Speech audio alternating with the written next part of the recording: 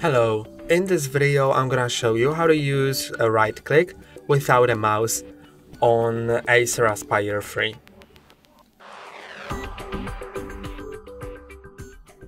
To use the right click without a mouse, you can do it with a touchpad.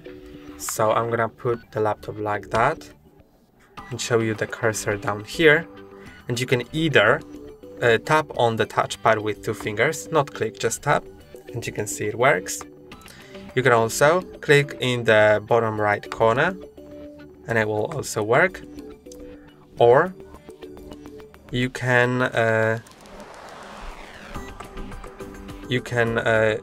when using a keyboard, so when you are using just your keyboard with the arrows to point on stuff, for example on Google Chrome, then you can click on this button right here and it will open the context menu. And that's all for today. Don't forget to like and subscribe. See you next time.